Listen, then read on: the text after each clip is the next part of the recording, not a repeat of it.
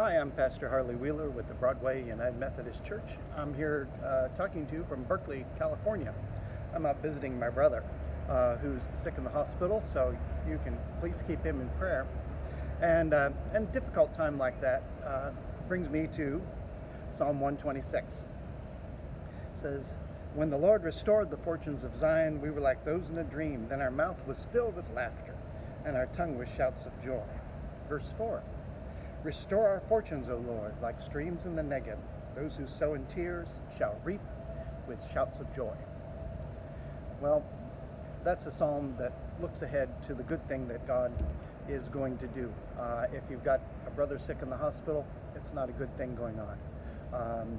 Oakland is a beautiful place.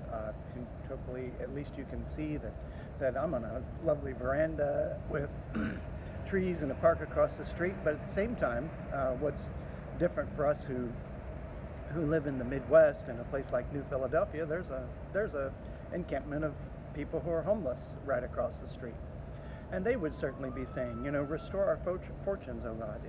If our situation was suddenly turned around, it would be like we woke up into a happy dream, something like that. We are all looking for the good thing that God is going to do, and we should not lose hope. Out here on my trip, there have been graces and helps already from God, for which I am very grateful. And I'm grateful for you all praying for us. And so just be blessed today. I'm not sure when this one will air, probably next week when I'm back. But my friends, be blessed, because God's love is upon you.